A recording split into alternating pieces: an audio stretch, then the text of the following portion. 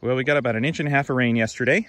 Checking the ground to see how squelchy it is, but I think I can still get on at least this field, maybe the small one down there. Chance of showers Wednesday. It's Sunday right now.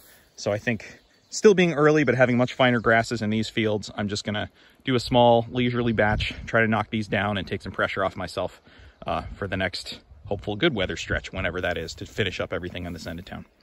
So we'll see how it goes.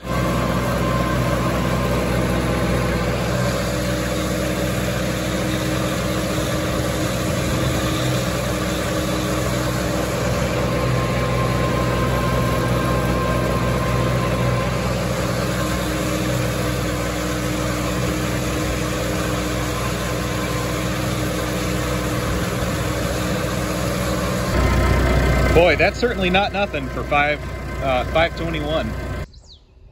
Well, it's almost 3 o'clock. We've had a nice mix of sun and wind, some clouds, but this is already starting to dry down.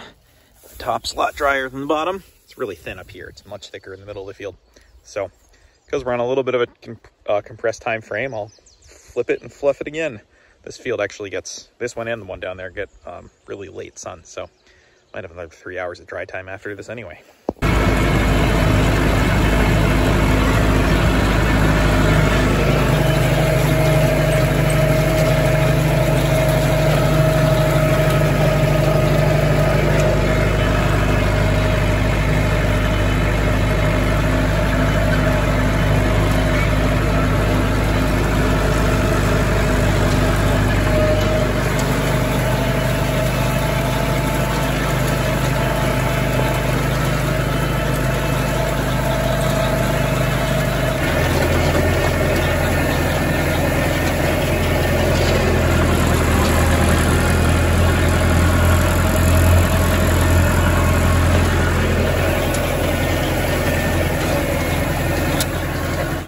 Well, when it's sunny out, this feels encouraging, but there's a heck of a lot of cloud sun hide and go seek going on. So I don't know. There's a lot of still thick stems in this, but they're drying down quite a bit, and there's a lot less of them in this. The majority of this grass is pretty fine. So I'm getting a little frustrated with the lack of sun in the forecast. We'll see how tomorrow goes and maybe see how Wednesday goes. Well, there are tiny little bits of rain showers popping up all around us. They kind of built that into the forecast last minute. Tiny blob coming this way, but it's hard to tell if it's actually turning into anything. But my plan was to rake this late afternoon. I was hoping it was going to get more sun than this. But there's a lot of dry down that's happened. It's actually feeling pretty good and crispy. And I want to get it up off the ground. There's enough wet spots that get a little bit of breeze flowing through it. Well, that's the blob. Nothing yet. So I'm just going to keep raking until we get some rain. Hopefully not.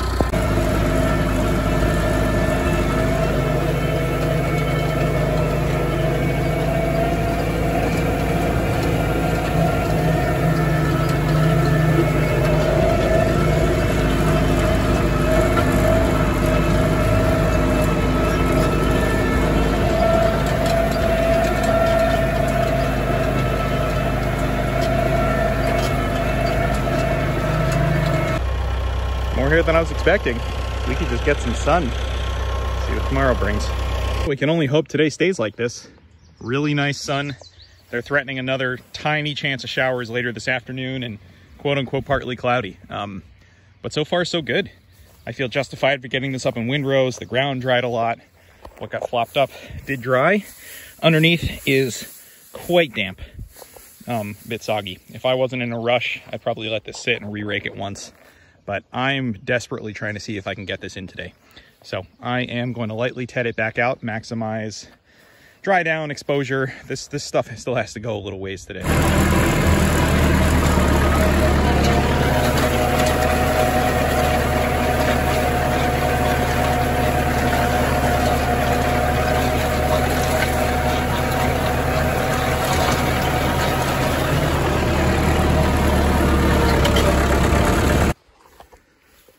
Boy, for 2 forecasted days that were supposedly going to be identical, yesterday and today, what 2 different days.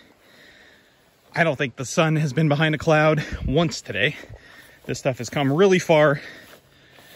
And yeah, we're gonna go hook up the baler and come put this together. The one down there has two of the outside windrows that are in the shade till like 2 or 3 p.m. It's just ridiculous.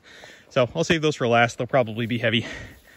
But over here, this is the heavy shade line in the morning.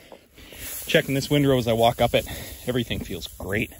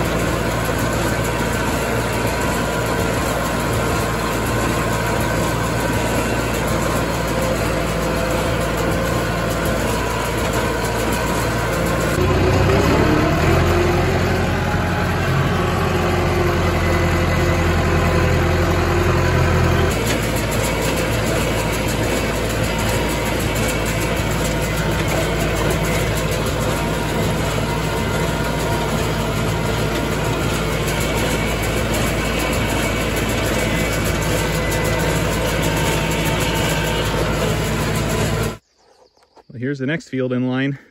It's shot up quite a bit. We've got orchard grass heads everywhere, but lots of finer grasses too. I'll say it again, this is a good week or so, or even 2 ahead of where we normally see right now for May 24th. So we're gonna get a storm rolling through later this afternoon, and then my plan is to lay this piece down tomorrow and maybe give it a good 4 days of good sun. There were some deer in here that moose finally saw. So I got to be careful of fawns when I mow this. Oh, and he's pooping. This first field is way on its way to springing back though.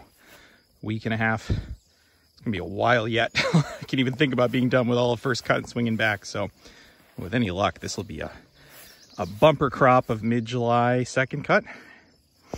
I am glad that I'm not trying to bale that stuff we got in today though. It's awfully humid, pretty overcast. I think I am going to have to sort through it in the barn. A few of those bales are a little bit on the higher moisture side, but I think it would have been worse today, honestly. Well, we got 0.1 inch of rain yesterday, and barely anything to really soak the ground. We've got that lower field ready to go, and at the beginning of a 5 to 7 day stretch of amazing sunny weather, says everybody. We'll see if that holds up.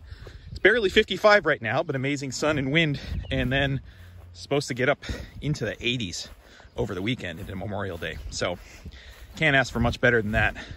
It's time to lay that down. So look at that new skinnier tire. It is perfectly aligned with the edge of the grass and not trampling it. This is just like the perfect way to show how that old one, I don't know if you guys remember from last year, came out another several inches here, and it would trample that whole edge.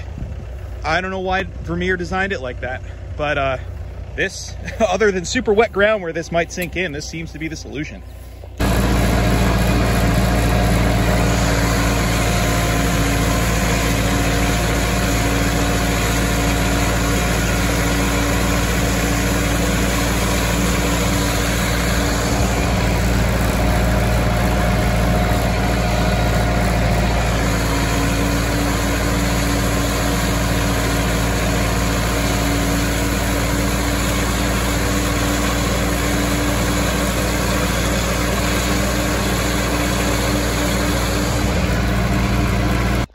Adequately convey my relief at not finding a fawn down there. There was about 4 deer. Just every time I'm here, I'm seeing them bounding all over the place there.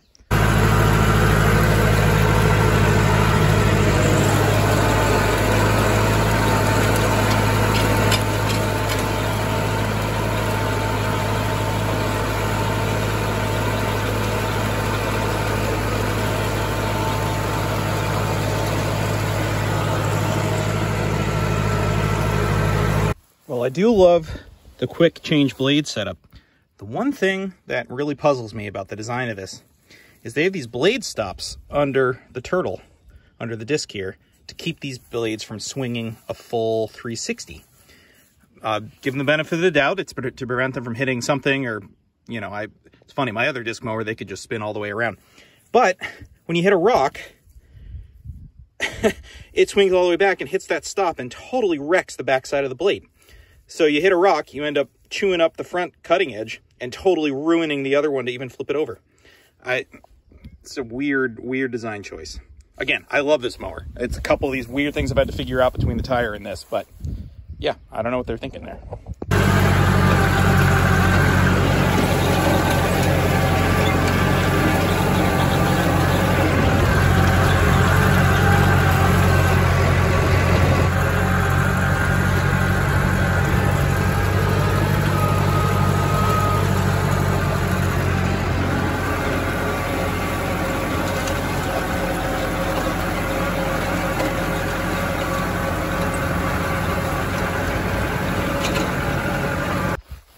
Okay, about 10:30 in the morning on Saturday, day 3.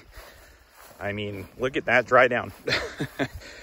I shouldn't be surprised that we're in 4-day hay territory here, especially since the grass is a good week or two ahead of normal.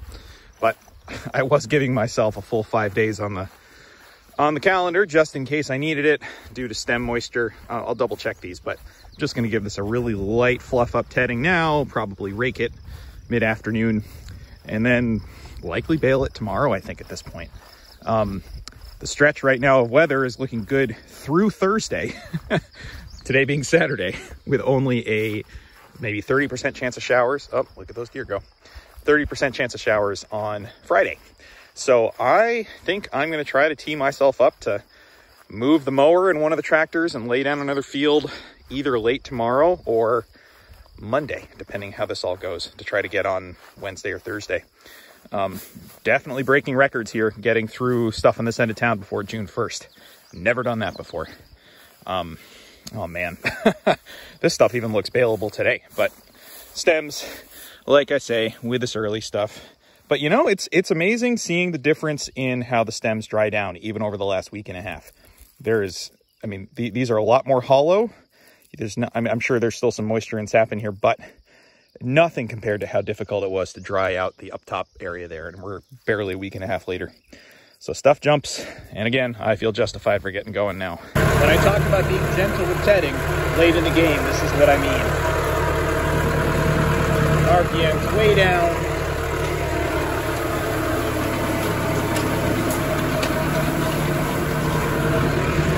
Just getting a really gentle aerating, drying out the understory. Even putting it in a pseudo windrow.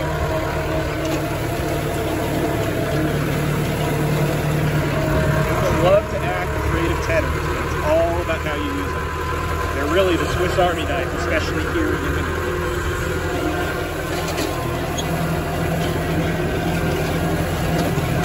I don't know if anybody else does this too. On a re-tedding, I like to move over half a swath width.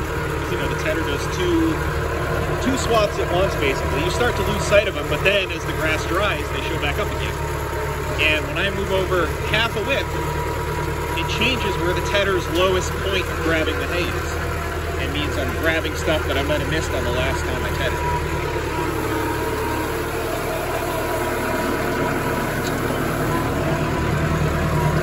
It's the little things, you know? I know I've talked about it in other videos, but one of my strategies here is having 2 tractors of similar horsepower.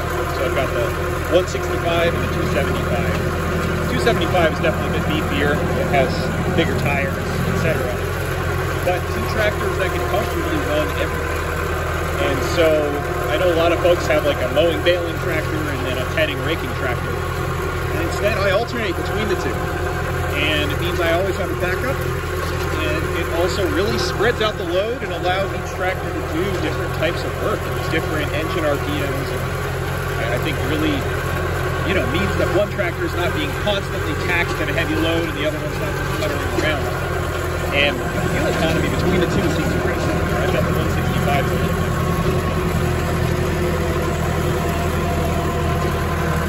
What a beautiful morning. In regard to the whole multiple tractor thing, I do want to acknowledge the 135, which again, I love that little tractor to death. But with it being gas, no power steering, and steep hilly ground, no roll bar, it's one of those things where between operator fatigue and sun coverage and things like that, you know, I unfortunately tend not to use it as much for the active hay work, unless I'm on some flatter ground fields. So I do hope to get that running. But if I do have to move one of the 2 tractors to the next set of fields with the mower, you know, it's possible I'll rake or re-rake with it. But I did a fuel economy experiment between the 135 and the 165 when I first got the 165. Since at the time that was my only gas and only diesel that I was buying for the farm, I was able to calculate gallons per hour. And the 165 was a little bit more efficient.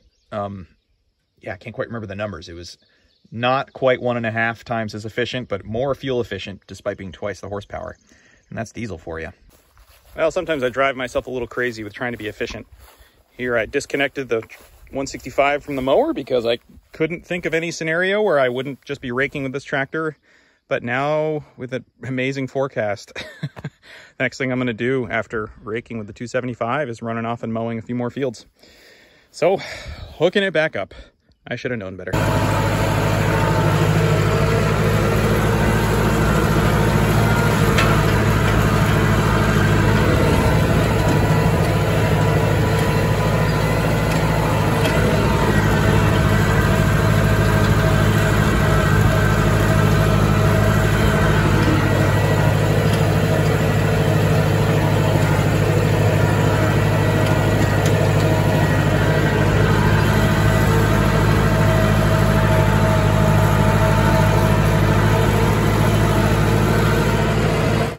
Well, that's all raked.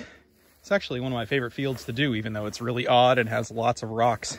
I always joke, it kind of feels like playing Mario Kart. By the time you make one lap around, you expect to hear the music play.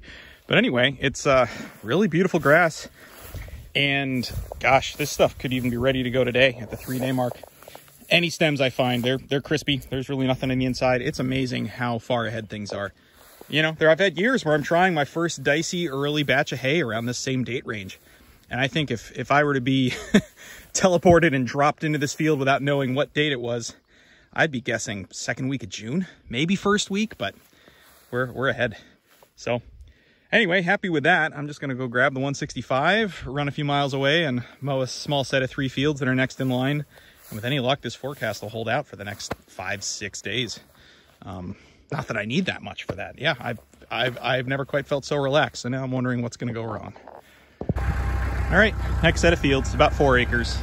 Got 1, 2 small ones, and then a slightly bigger one through the trees. Grew quite a bit.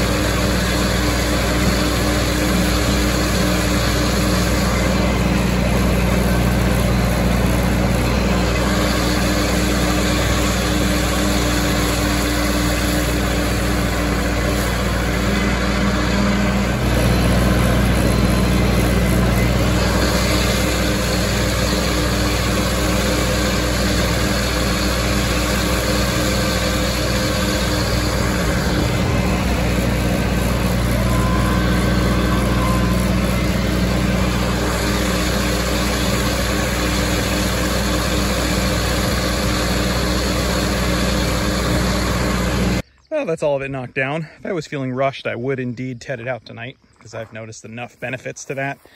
But I'm not rushed yet. Yeah, there's these nice wide swaths, and I can ted this out first thing tomorrow before I re-rake the other field for baling. So anyway, we've got almost 8 acres total on the ground between this and that. This and the stuff to bale tomorrow, hopefully.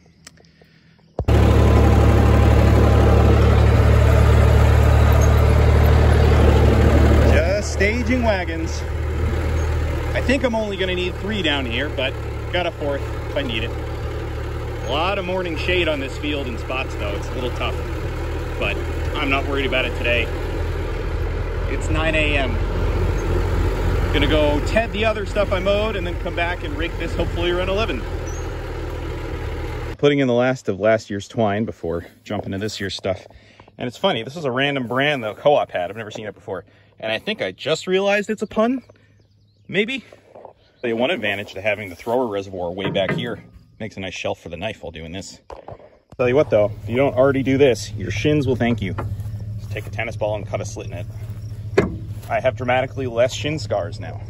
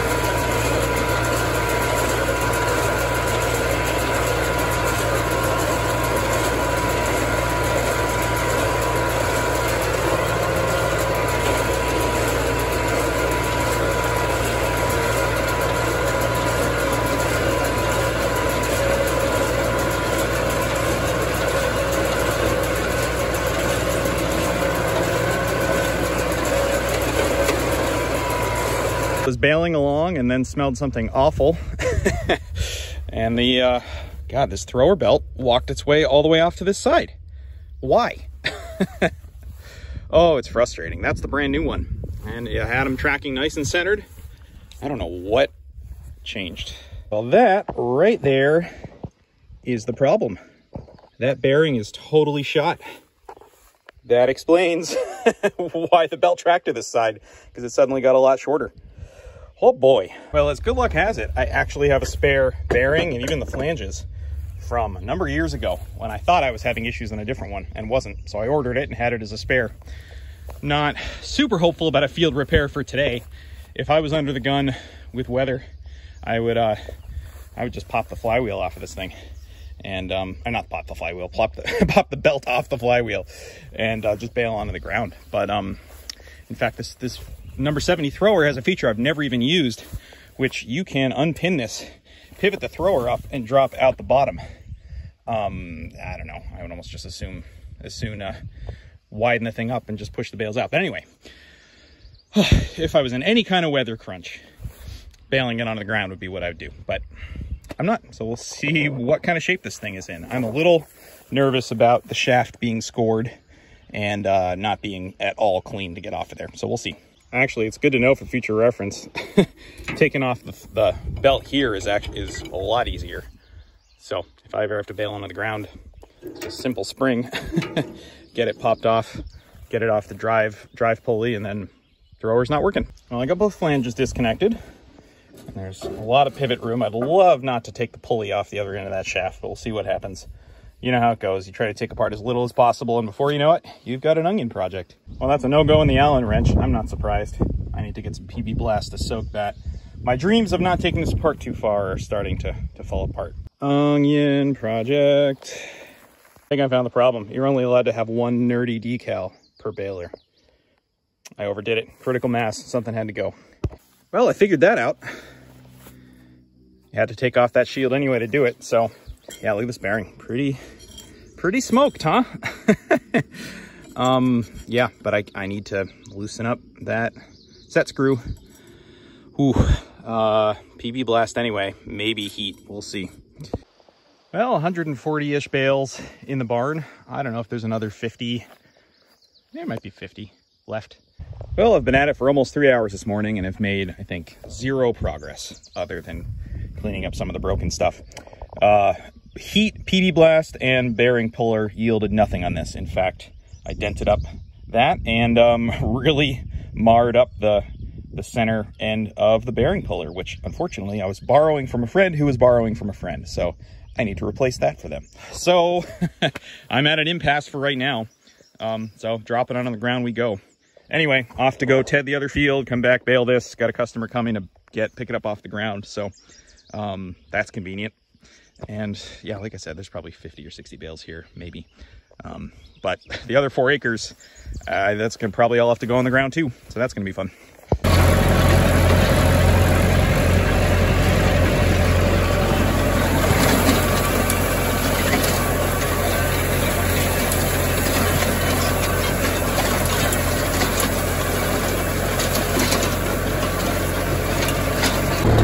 Well, it is nice to rake with the 135.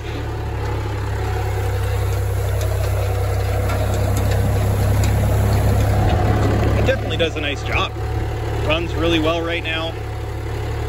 But like I've said, no power steering, constant throttle adjustments, and no canopy. You know, maybe I'm just getting spoiled, but sustainability and not getting too fried can be important. All right, ready to go in this stuff. I had to take the hitch out because that was getting just enough in the way of this. And I didn't want to risk Bales coming out and getting jammed against the thrower and breaking something.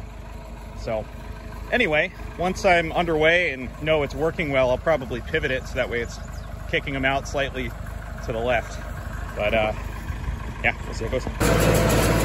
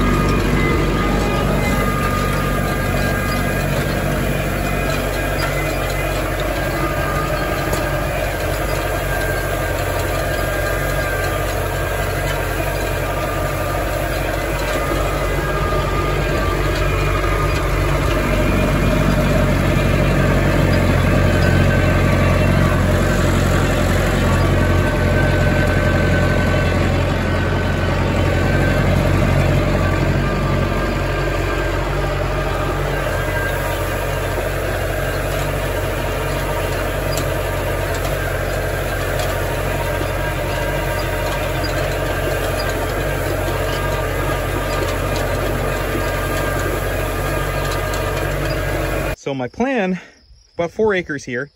My guess is maybe 300 bales, but it'd be nice if there's a little more than that. This is awfully thick.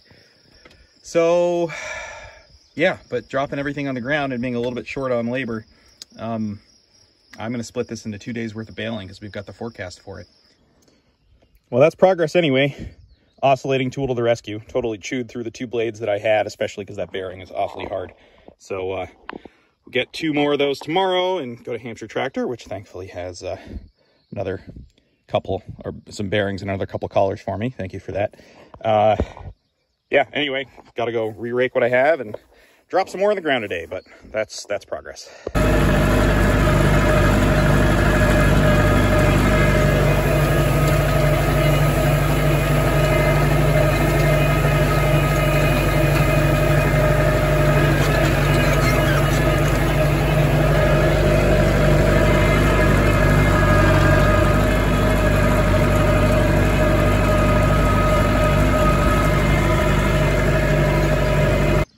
Well, stressors aside, there's something nostalgic about doing this the old school way.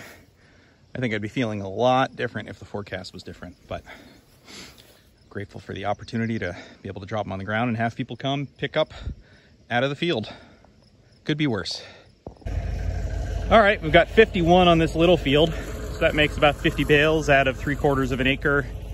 Oh, I got to do the math on that. We're not at full yield, but we're above half.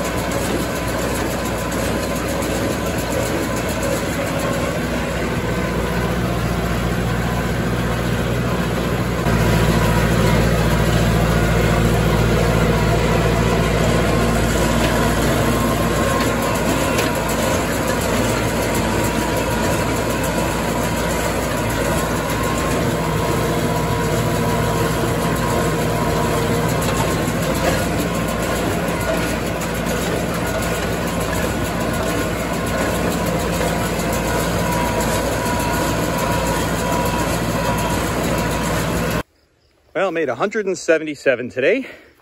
Did the middle smallest field, leaving the one on the far end of those trees for tomorrow, and left a few of the outside windrows on the bigger field.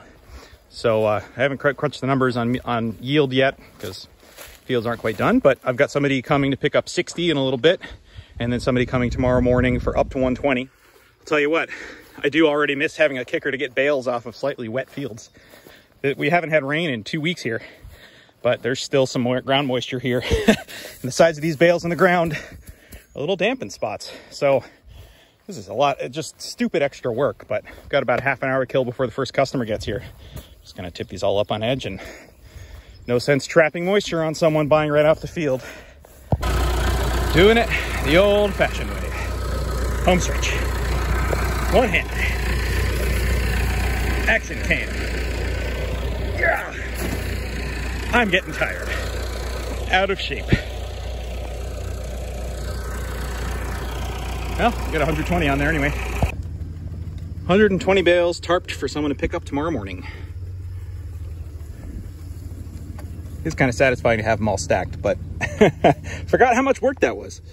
Well, hallelujah. Only took 2 carbide blades to get through this damn thing, but that's off. So now I've just got to clean this up, and see about getting the new bearing back on. Well, I think I'm paying for being a little overly confident here. This is the field I only tedded twice. Did once on the second day, once on the third day, and raked it late that third day. And the underside of these rows has some really too green, still too wet material. Well, not wet, but too alive and green, even going into day 5 here. So, God, I should have hit this at least once more on day 2 or day 3 or something. So I'm teasing these back out because I've got people coming to buy this off the field today. I'll see how it does in the next couple hours. But that's frustrating. Look at that color difference of what I'm spreading out.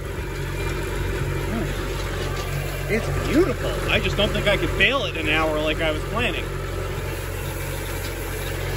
I know, being a little bit rough on the dry stuff, I get it. And the alternative is sending someone home with green hay.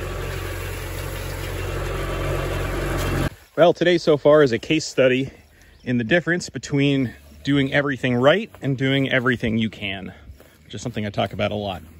By rights, I'm doing everything right. I should not have had to ted anything back out, just a simple re-rake and bale. But you know, as a hay farmer selling exclusively to other people, standing there swearing up and down I did everything right and I had a bum batch of hay come out doesn't do much good.